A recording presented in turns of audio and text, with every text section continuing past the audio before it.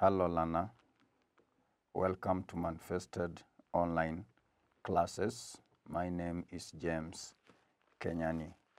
We are going to start on a new topic, longitudes and latitudes as written on the board.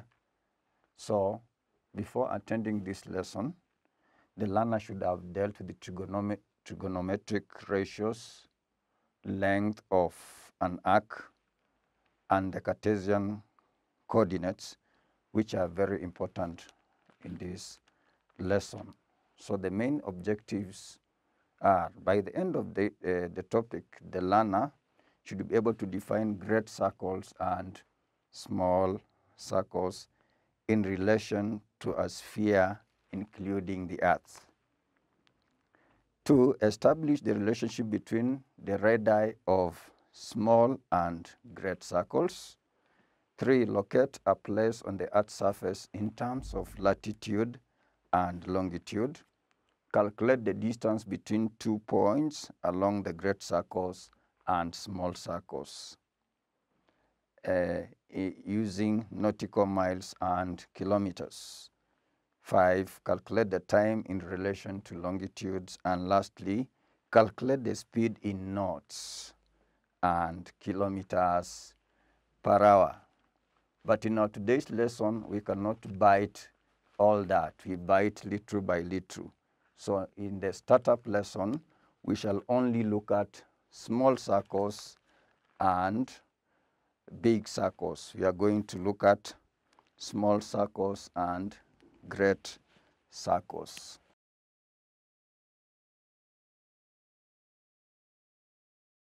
So the main objective of this we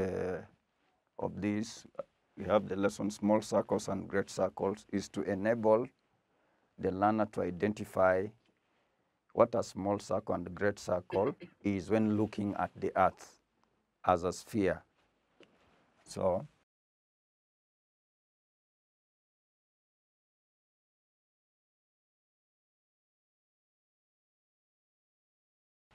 the main objective as written is to enable the learner to understand small circles and great circles when relating them to the Earth as a sphere. But to understand what we are going to talk about, we have to look at the globe. This is a classroom globe, learner. This is a classroom globe. In this topic, the assumption we are going to make is that the Earth is a sphere. The Earth is a sphere. And in the previous lesson, we learned that all spheres are similar. All spheres are similar. So when we are looking at these, we assume that the Earth is a sphere. So we relate the Earth to a small sphere. So this one we call it a classroom globe. A classroom globe. So when assuming the Earth is a sphere, we use this small globe to relate to the Earth. So when moving to the topic small circles and great circles. Small circles and great circles. So before that, when you are looking at the Earth, this is the center of the Earth. We can cut a line in the middle and we get 2 hemispheres, the northern hemisphere and the southern hemisphere. The northern hemisphere and the southern hemisphere. There are lines you can see, they are running from the North Pole. This is the North Pole and that is the South Pole. You can see these lines as I touch them. It is going across round. It is going across round through the North Pole and the South Pole. There are several of them. Each of that line can cut the Earth into 2 spheres which are equal. So those lines that go through the North Pole, round through the South Pole, all of them are great circles. When we relate these to the Earth, they are called great circles. They run through the North Pole and through the South Pole and back. They are called great circles. The small circles, now there is this line. If you look at those lines, they look like vertical when you look at them at your perspective. But there are these lines that tend to run horizontally. When we consider those lines, there is only one line at the center that can be considered to be a great circle. There is only one circle at the center here that can be considered to be a great circle. All the other lines that run on the surface of the earth parallel to this line at the center will all be small circles. They'll all be small circles like this one, that one, that one, as you move towards the North Pole. And there is this one down. Any line below this line, the center going down to the South Pole, will be a small circle. So there is something you discovered.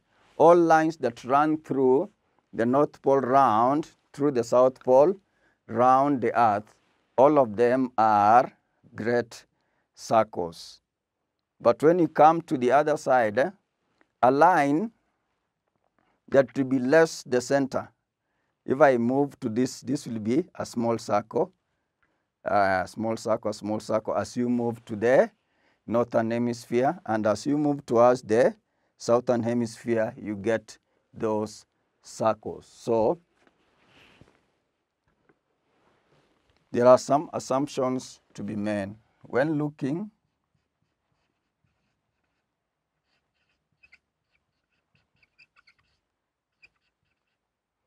at small circles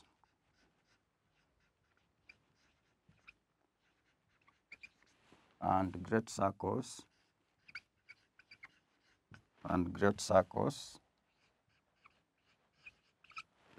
there is an assumption we make. The Earth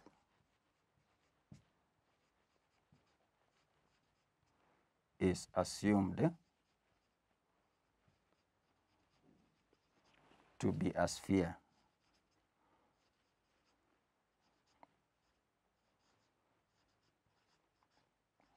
That is number one. The Earth is assumed to be a sphere. That's why I was relating it to the classroom globe, which is a sphere. When studying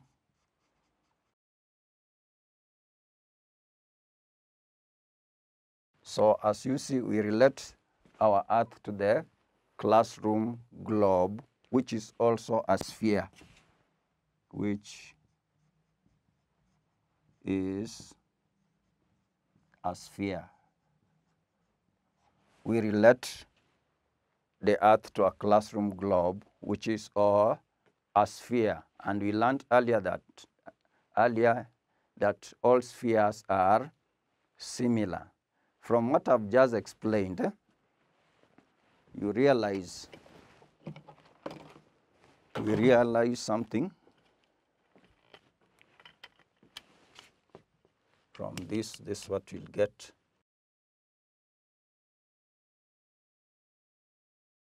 So that is assumed to be the center of the Earth. That is assumed to be the center of the Earth. So we have N, that is the North Pole.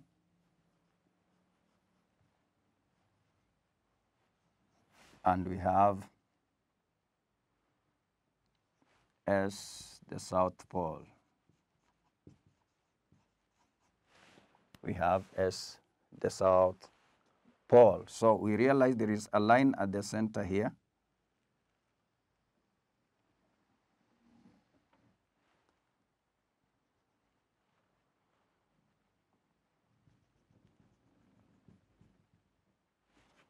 And there were those lines that were going through. There were these lines running through the North Pole to the South Pole.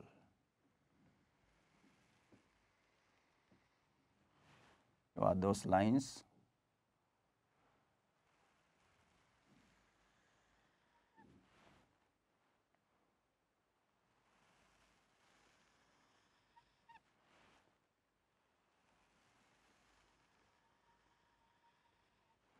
Lana, that is what we got there. So O, I have O there. That will be the center of my earth. O is the center of the earth. O is the center of the earth. O is the center of the earth. So I'll take the globe again to explain. Looking at the globe, this is what I have. Lana, this is what I have, related to what I've written on the board. This sphere has a center inside. It has a center inside. So this is the North Pole, and that is the South Pole. You can see those lines that were running from the right through the North Pole to the other ends. Those are great circles. Those are great circles. When we come and look, those ones run like in a horizontal, north to south. They run north to south. Any line that run through the globe, through the North Pole to the South Pole, round again, that will be a great circle. There will be a great circles. But we are going to see other lines that will run from the west to east. I'm going to draw other lines that run from the west to east. We have these ones.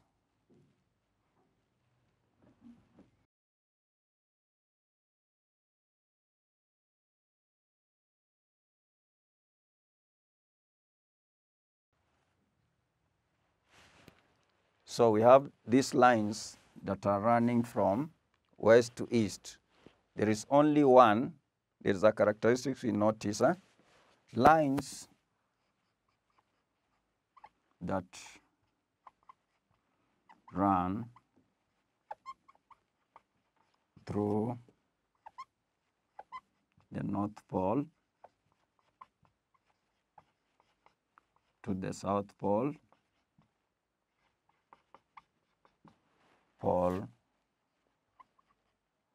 round the earth are called great circles. They are called great circles, Lana. We have other lines. Lines that run from east to west. Lines that run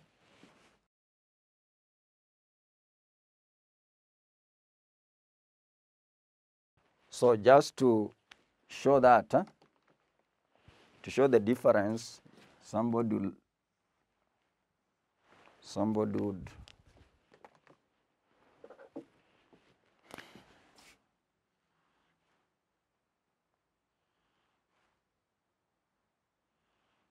so those are the great circles.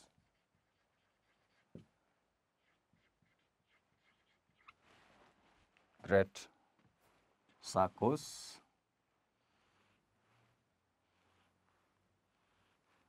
Great circles. Great circles, Lana. This will be small circles. And these are also. So there is something you discover, Lana. There is a line at the center. There is this line at the center here.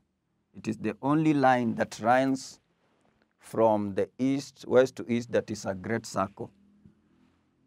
Great circle. Great circle. So you realize the line at the center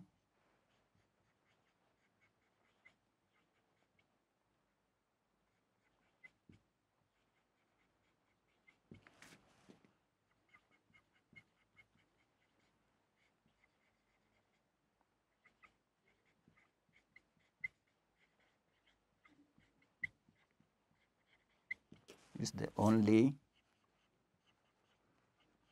great circle in that direction. So learner, you be careful. It is only this line at the center running from west to east that is a great circle. It will be a great circle. You'll discover later as we continue, all great circles will have a radius equal to the radius of the earth.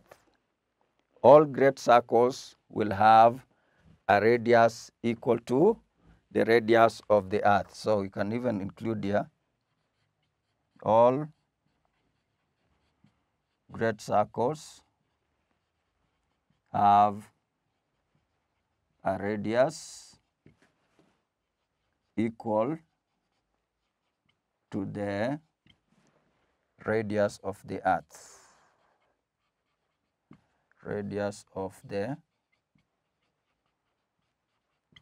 all great circles have a radius equal to the radius of the earth. So just a recap, when looking at small circles and great circles, the earth is assumed to be a sphere.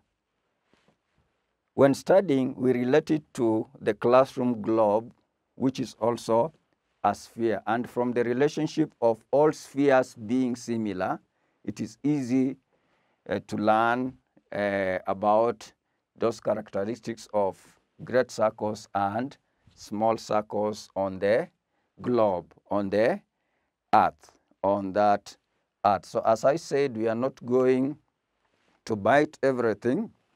I'll give just a short assignment on what we have related.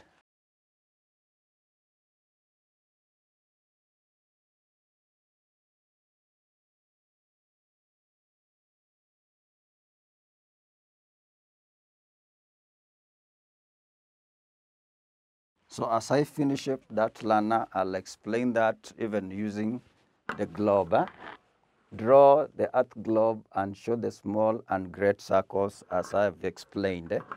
You've just seen how the great circles move, and there is an exception of a great circle for the other opposite lines running from west to east. Then which is the only line running from west to east? You can say west to east, not east to west, west to east, which is the only line running from west to east that is a great circle. You can explain that using its direction. Where is it at there on the Earth's globe? So enjoy yourself as you answer that before we meet in the next lesson to enjoy learning about the longitudes and the latitudes. And before I close up, this knowledge we are going to get in longitudes helps the pilot in the air to know where he's going, and it also helps the person navigating the ship in the waters to arrive at his best destination. So this information we shall get in the topic is of utmost importance to the pilot and the navigators of those ships. So thank you very much, and let's meet in the next lesson with the greatest agility to continue. Bye-bye.